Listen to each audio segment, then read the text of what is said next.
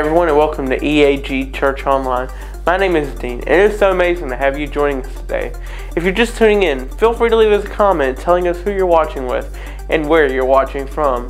Or if you've got something more personal and serious to share, you put that in the comments as well. Or you can message us privately, either through social media or our website, www.eagrm.org. Just drop us a line and we'll connect with you right away. Now the service is just about ready to begin, so why don't you grab a Bible in one hand and a cool bottle of water in the other, and let's get ready for another great weekend of online church.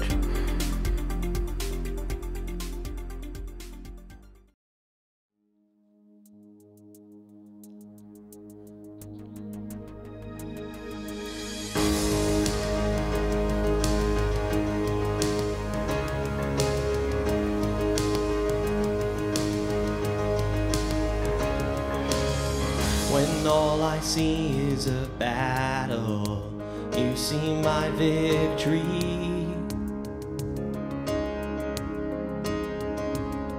When all I see is a mountain, you see a mountain move.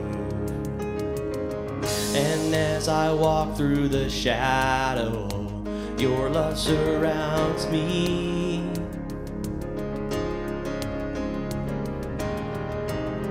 There's nothing to fear now, for I am safe with you. So when I fight, I'll fight on my knees, with my hands lifted high. Oh God, the battle belongs to you, and every fear I lay at your feet, and I'll sing through the night. Oh God, the battle belongs to you.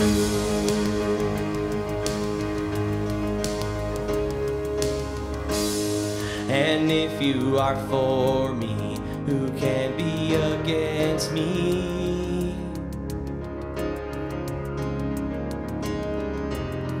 For Jesus, there's nothing impossible for you.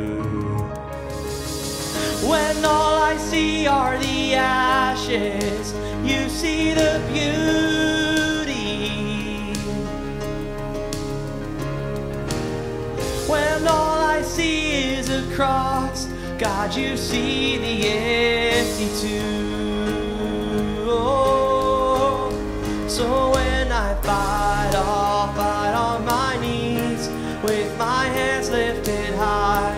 Oh God, the battle belongs to you, and every fear I lay at your feet, and I'll sing through the night. Oh God, the battle belongs to you. Almighty fortress, you go before us. Nothing can stand against the power of our God. You shine in the shadows, you win every battle. Nothing can stand against the power of our God. An almighty fortress, you go before us. Nothing can stand against the power of our God. You shine in the shadows, you win every battle. Nothing can stand against the power of our God. An almighty fortress, you go before us. Nothing can stand against the power of our God. You shine in the shadows, you win every battle. Nothing can stand against the power of our God. So when I fight, I'll fight on my knees, with my hands lifted high. Oh God, the battle belongs to you, and every fear I lay at your feet, and I'll sing through the night. Oh God, the battle belongs to you. Oh God, the battle belongs to you.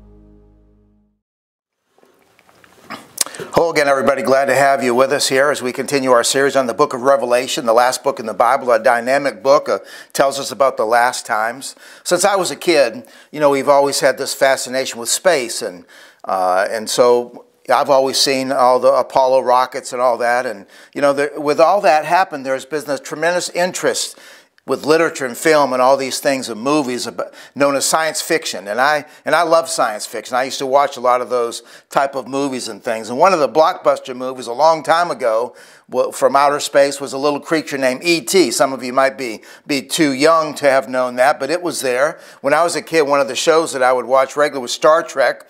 I used to love to see what Captain Kirk and the crew would face each time and the different kind of creatures they would meet on all the planets. And then there's just been fascination with the possibility that we might get an invasion from outer space. In fact, in 1938, a famous incident took place involving the actor Orson Welles. He was narrating a part in the play, The War of the Worlds, over radio. And unsuspecting listeners would tune in at different parts of the broadcast, not realizing that it was just play acting, but they believed that the state of New Jersey was being invaded by Martians.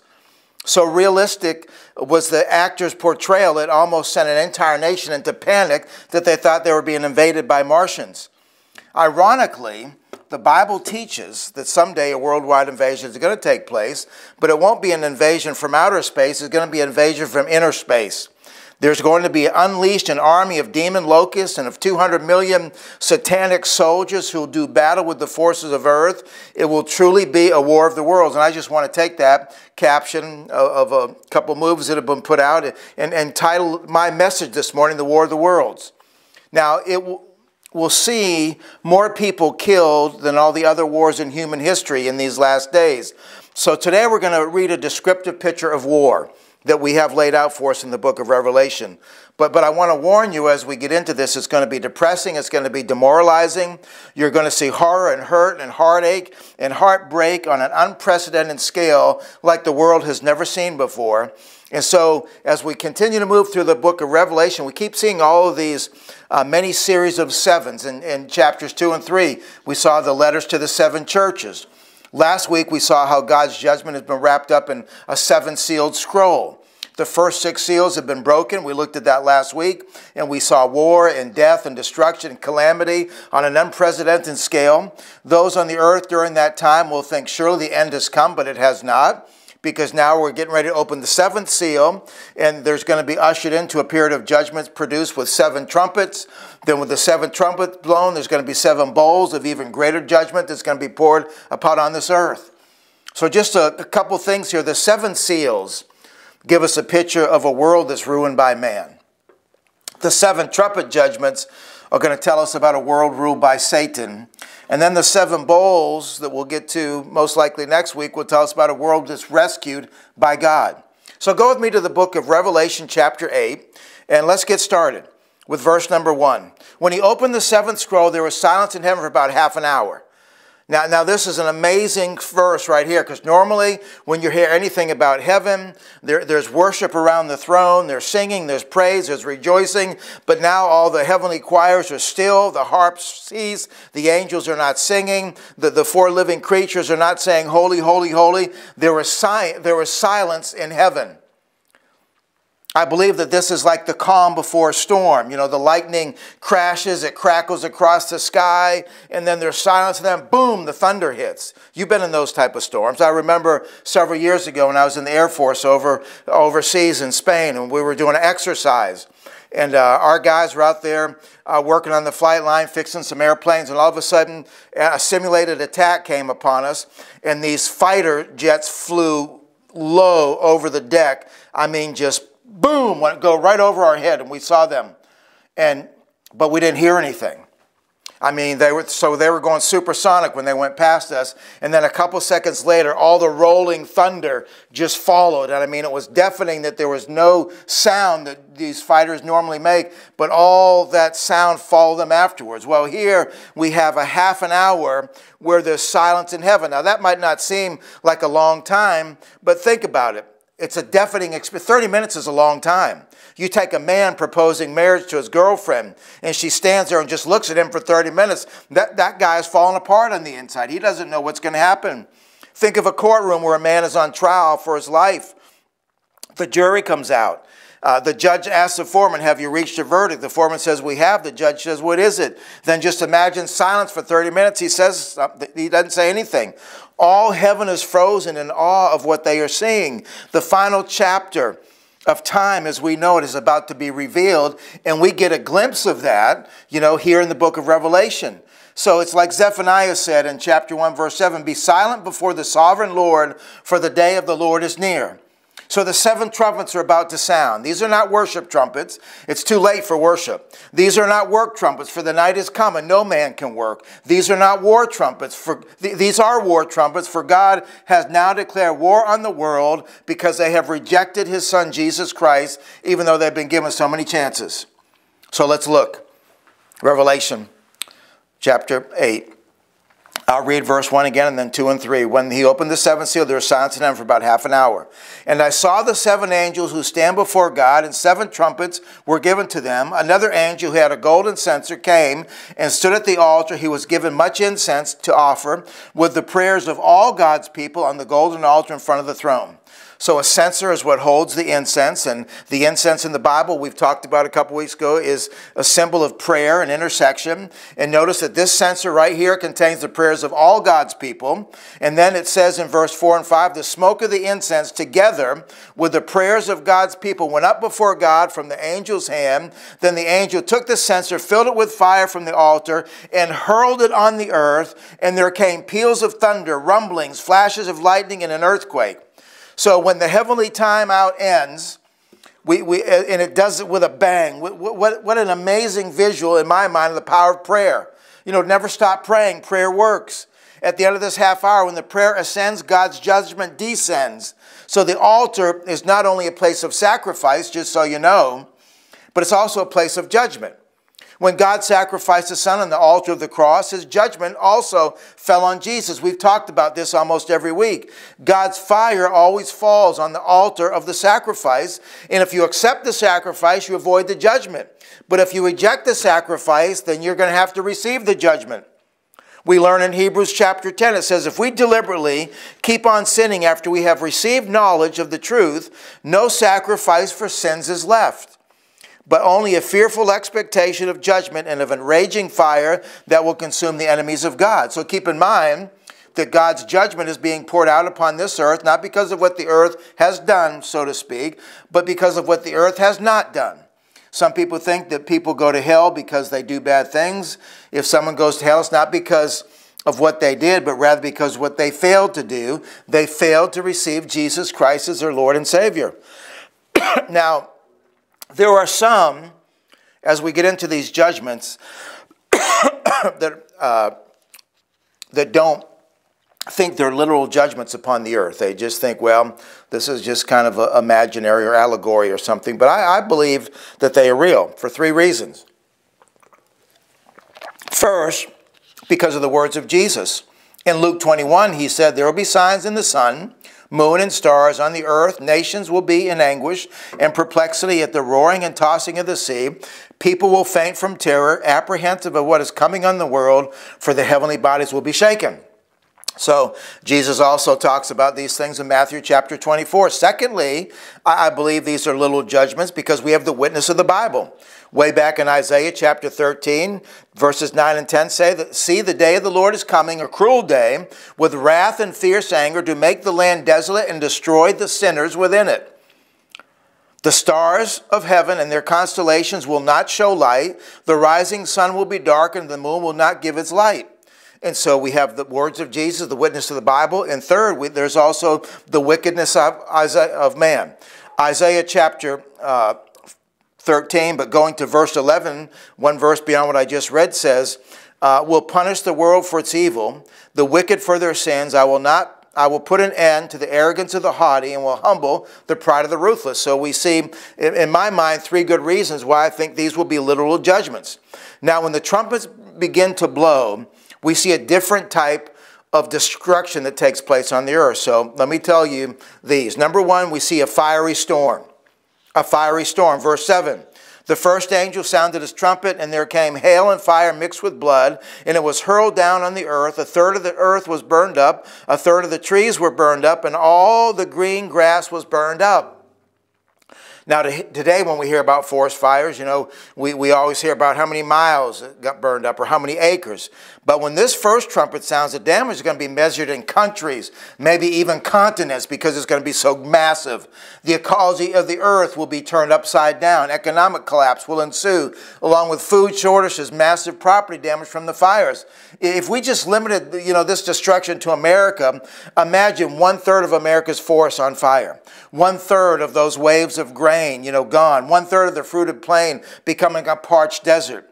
Fire spreading all over the earth. 1/3 of the wheat fields, 1/3 of the rice fields, 1/3 of the oat fields in this earth. Ecological disaster. And think about how this would affect the food supply.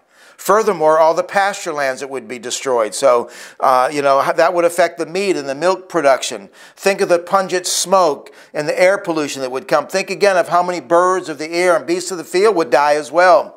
The balance of our ecological system, which many today worship, by the way, would be destroyed. And so what we have here is a picture of a world that has rejected Christ, the bread of life. And now people probably can't even make bread, because 1/3 of all the vegetation is destroyed. Secondly, we see the filthy sea. Verses 8 and 9.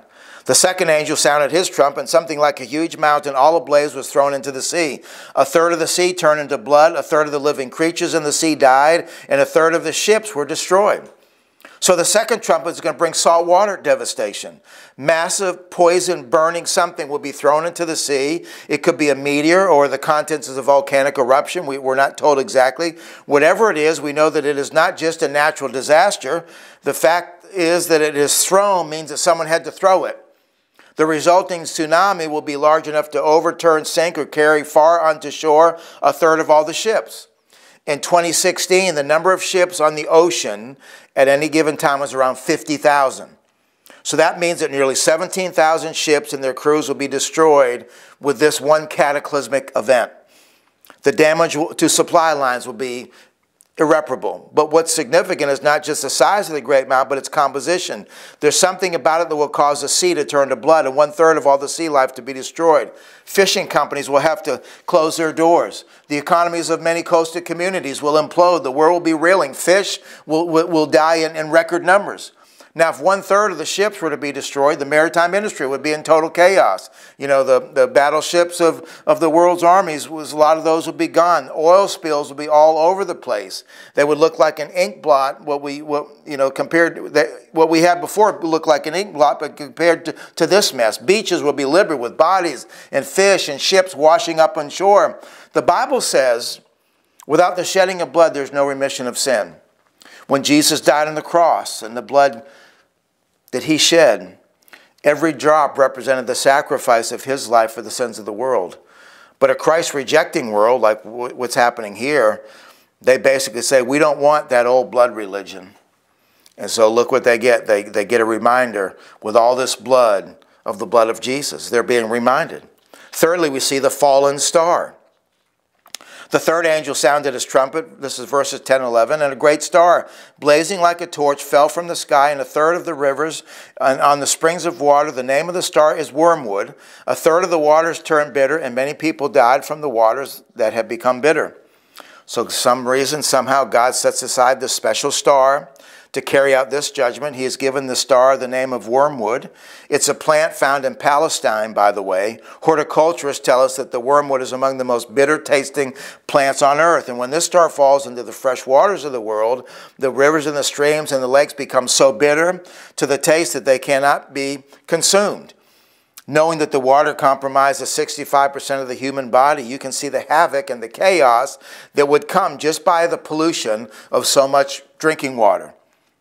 Now, this points me to a fact that Jesus said he's the water of life. You know, come to him and drink of the living water, he invites us, and be saved.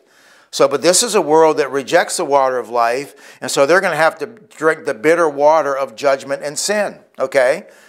Fourthly, we have the failing sun. Okay, the failing sun. Verse 12, the fourth angel sounded his trumpet, and 1/3 of the sun was struck. a third of the moon and a third of the stars, so that a third of them turned dark, a third of the day was without light, and also a third of the night.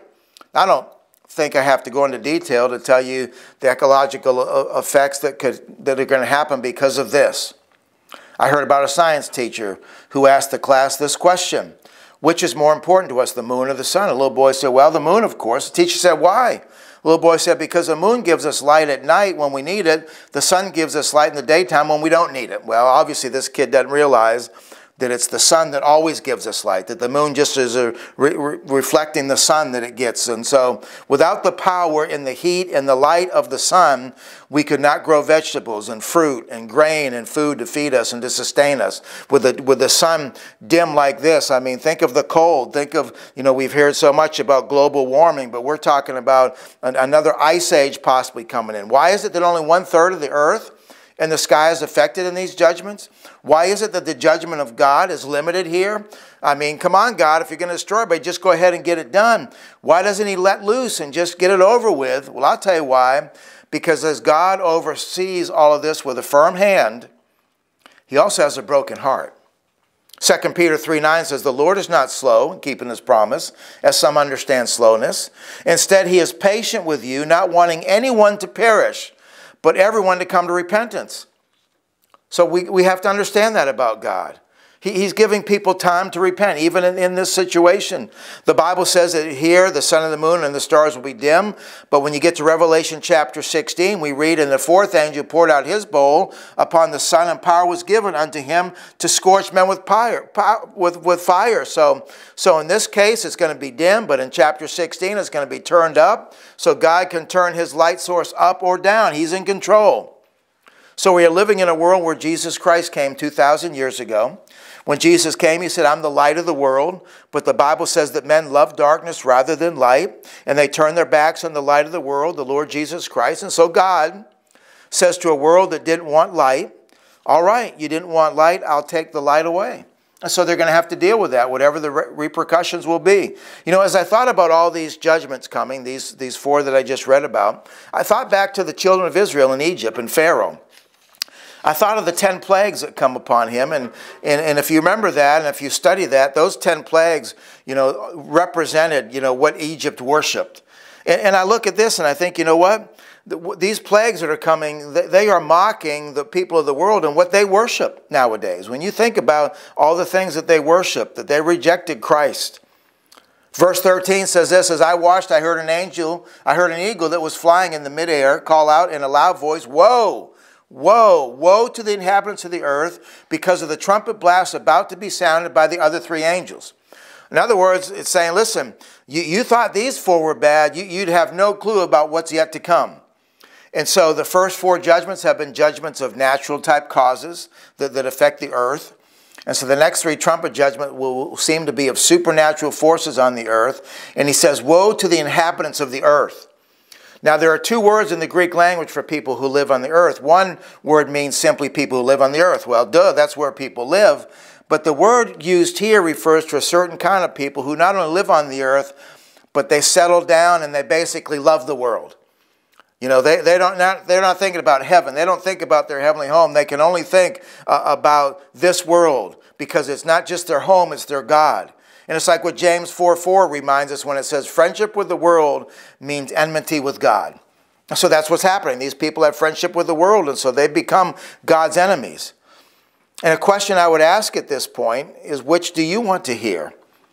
Do you want to hear the trumpets? Are you willing to go through these trumpet judgment, or do you want to hear the trumpet? We talked about the trumpet several weeks ago when we talked about the rapture that I believe will happen before any of this begins. And 1 Thessalonians 4:16 tells us, the Lord himself shall descend from heaven with a shout, with the voice of the archangel, and the trumpet of God will sound, and the dead in Christ will be raised first, and then we who are alive will be caught up together to meet them in the air. So one of these days, that trumpet will sound. That one trumpet will sound. And if we're saved and if we believe in the Lord Jesus Christ, we're going to be raptured up to heaven.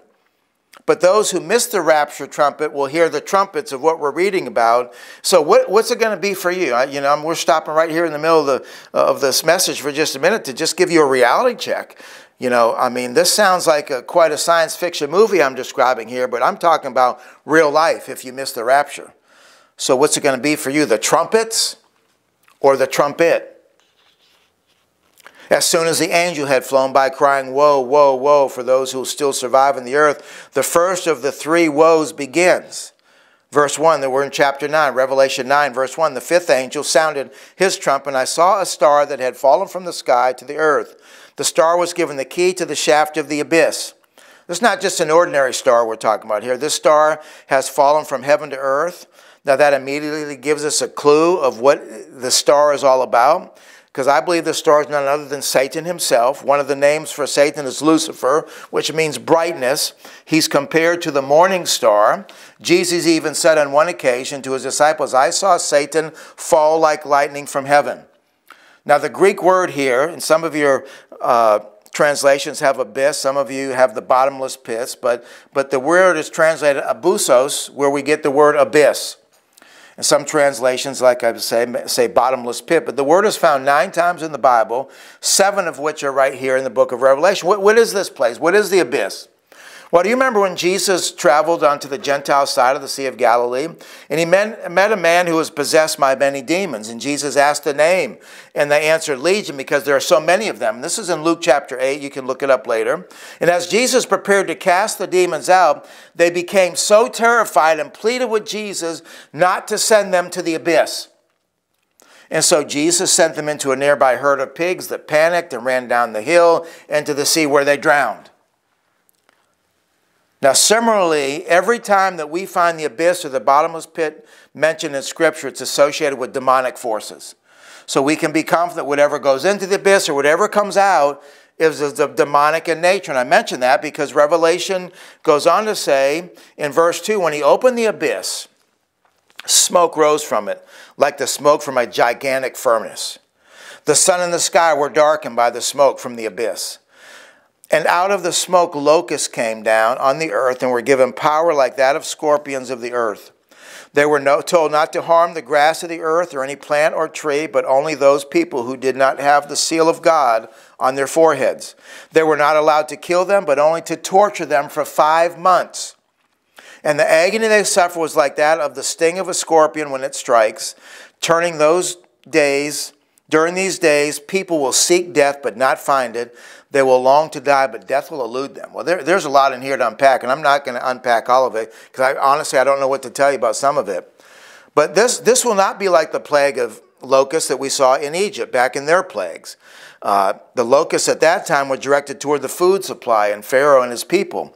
They were an aggravation, but they just, like most locusts, they will just tear apart, whatever vegetation is in front of them. But these here were kept from, not harming the grass of the earth or any plant or any tree. So these Revelation locusts have to avoid all that. They'll feed on people instead. Now, they're not going to eat them up, and it says here they're not going to kill them. And back to the Egyptian locusts, they only stayed for days. These tribulation locusts are going to be around for 5 months. But the 144,000, it doesn't say that number here, but there are going to be those that were not going to be affected by this. These 144,000 witnesses for God, they have the seal of God, so they're not going to be affected by this. And there will be people that resent them because of that, because they're not going through that. And so, but there will be others that recognize the fact that, hey, what's different about them is they're a believer in God, and many will turn to God. So there has been controversy about whether these are actual locusts. And John gets quite descriptive as he talks about them, and much of what he says is quite unlocust-like. So let's look at their description starting in verse 7. The locusts looked like horses prepared for battle. On their heads they wore something like crowns of gold, and their faces resembled human faces. Their hair was like women's hair, and their teeth were like lions' teeth. They had breastplates like breastplates of iron, and the sound of their wings was like the thundering of many horses and chariots rushing into battle. They had tails with stingers like scorpions, and in their tails they had power to torment people for 5 months. They had as king over them the angel of the abyss, whose name in Hebrew is Abaddon, and in Greek it is Apollon, that is, destroyer. So crowns, faces like men, hair like women, teeth like lions, breastplates of iron, tails like scorpions. What are these things? Now, some commentators believe that John is describing modern-day helicopters. And there are elements of the description that would fit there. But unless the pilot has little red horns and a ponytail, this doesn't quite work. For one thing, if a helicopter is going to send some kind of armament at you, it's not just going to sting you and hurt you, it will kill you. Remember, these locusts here didn't come from a helicopter factory. The Bible says they came from the abyss. There's no reason to allegorize their origin. John said that they're demonic locusts, and I'm just going to believe that what he said is true. Now, one more reason to look at them as demonic creatures is the fact that they have a king leading them. He is the angel of the abyss, with a very fitting name, destruction or destroyer. So 5 months of this horror qualifies as the first woe, but hey, there's more to come. So look at verse 12. The first woe is past, 2 others are yet to come.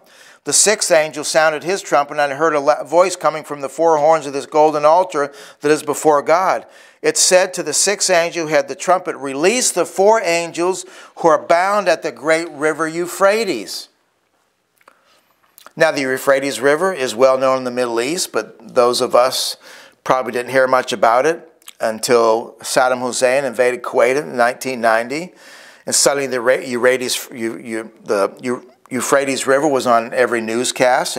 But as readers of the Bible, we knew about it. We had heard about it in the book of Genesis, that this was by the Garden of Eden. Genesis 2 says it like this: the name of the first of these 4 rivers that exited the garden, the name was Pishon. It is the one which skirts the whole land of Havilah, where there is gold, and the gold of that land is good. Bdellium and onyx stone are also there. The name of the second river is Gihon. It is the one which goes around the whole land of Cush. The name of the third river is Hiddekel. It's the one which goes toward the east of Assyria, and the 4th river is the river Euphrates. So these 4 angels have been locked there for centuries, awaiting their release. Who are they? Who are these folks? Well, I just have a little thought about that. There have been 4 worldwide kingdoms in history, and all 4 of them began right here around the Euphrates River. There were the Babylonian Empire, the Persian, the Grecian, and the Roman empires. It's possible that these angels are the 4 demon princes who ruled over these empires in their time. You remember that the angel was delayed in answering Daniel's prayer. And he said, I was sent immediately to you, Daniel, but I was held up for 21 days fighting the prince of Persia. When he mentioned the prince of Persia, it wasn't some earthly king. This is a spiritual force in high places king, the prince of Persia. So the Euphrates River also is important for other reasons. It was the region of the Euphrates that man first saw the light of day.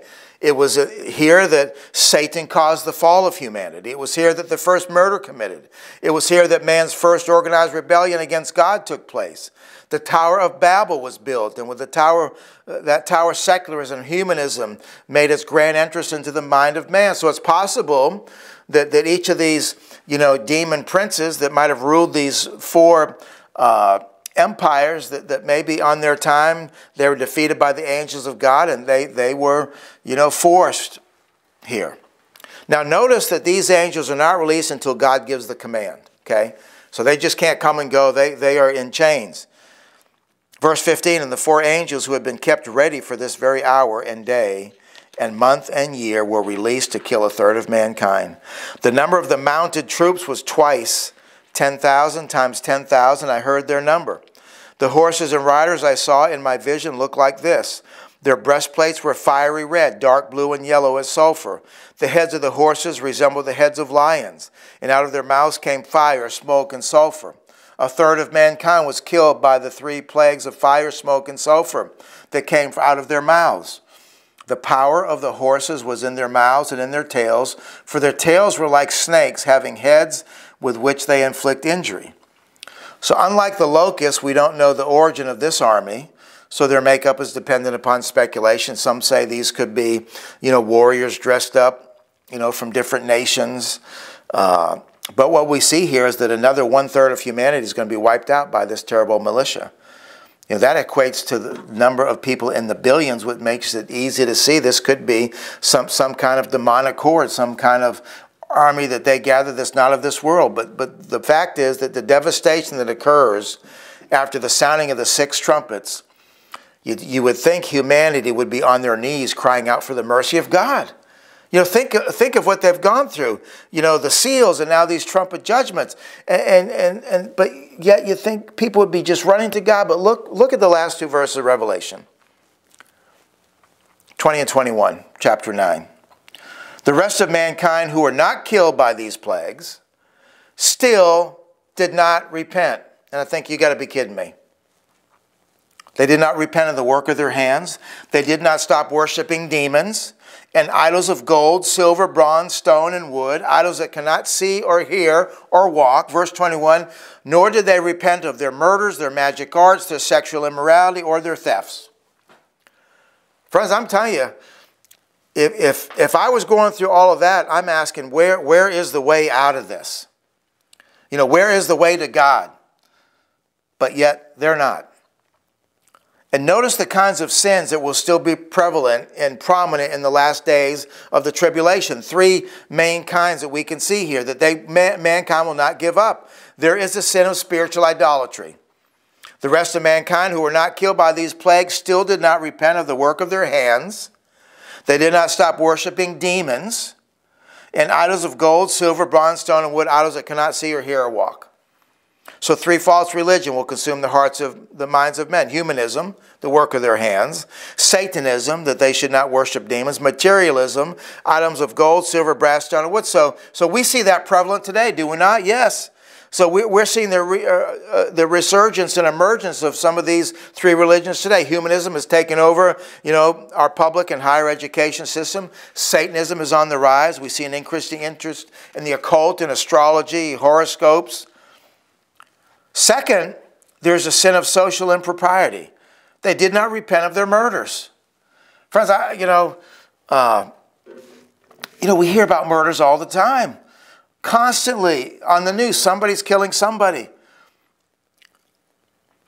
Or of their magic arts or sorceries. The word for sorceries in the Greek is the word pharmakeia, from which we get our word pharmacy. It literally means the use of drugs.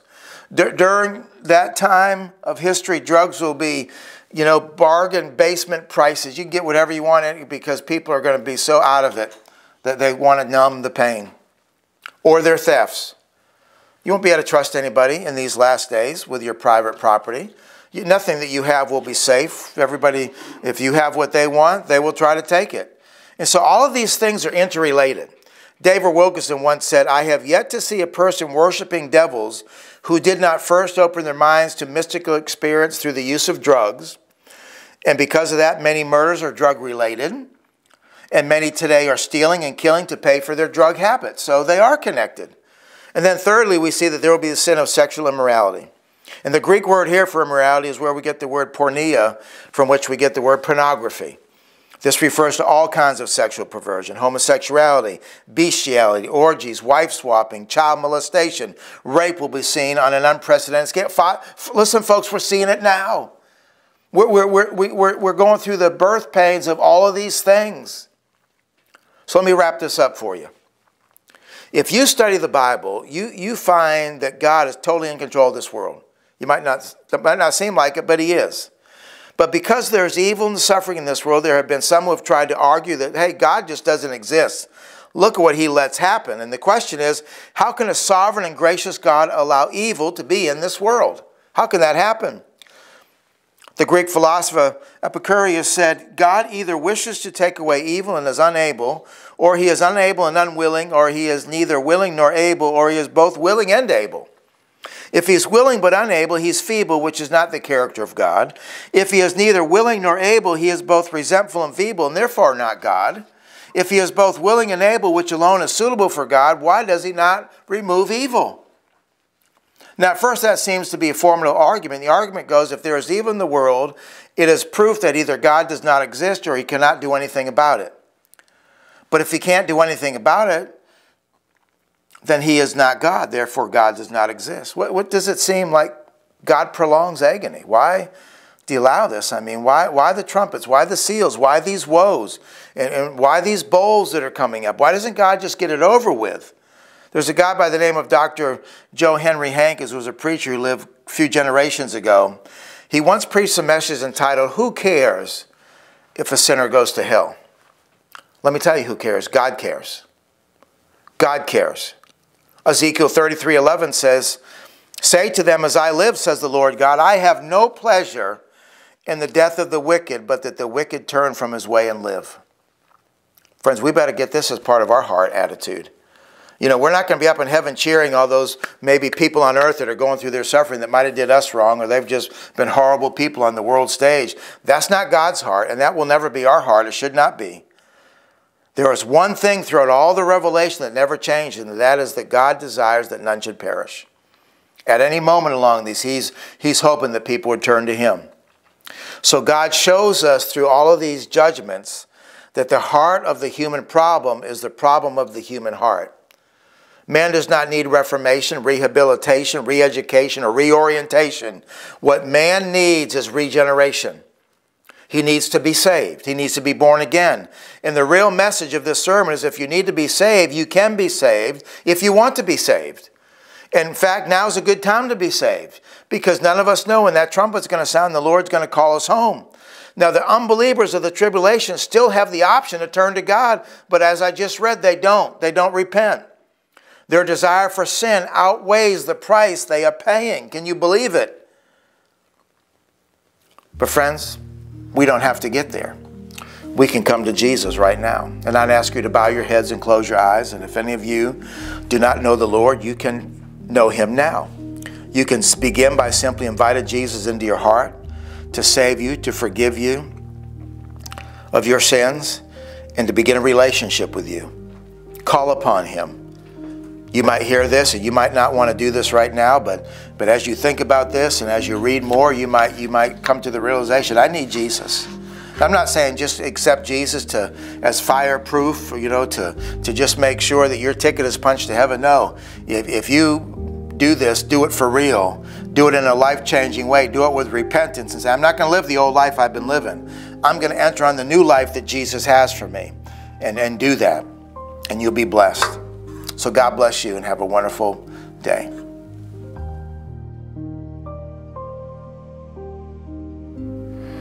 One more time, thank you so much for joining us at church today. If you would like to find out more about EAG, who we are, and what we do, make sure to check us out at the social media links down below. You can also go to our website, www.eagrm.org. We'd love to hear from you and get you plugged into our church family. That's all the time we've got for this week, but make sure to join us again, same place, same time next week, as we come back together for another great weekend of online church. We look forward to having you joining us. And so until we see each other again, stay safe, take care, and God bless. Goodbye for now.